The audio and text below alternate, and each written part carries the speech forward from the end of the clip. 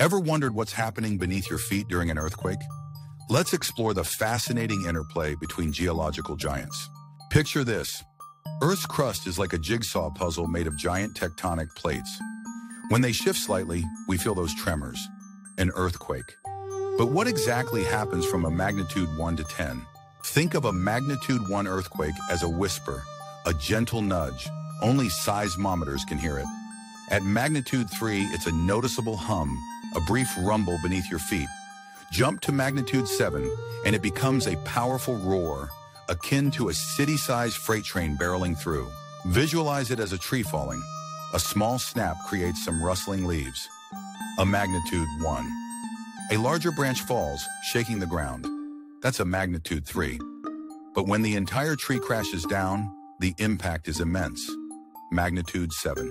At magnitude 10, which is only theoretical, our imagination falls short. It's like striking the planet's reset button. A rare apocalypse, fortunately unlikely. Remember, our jigsaw puzzle is alive, constantly reshaping our world. Understanding how these invisible giants move is key to coexisting with them safely.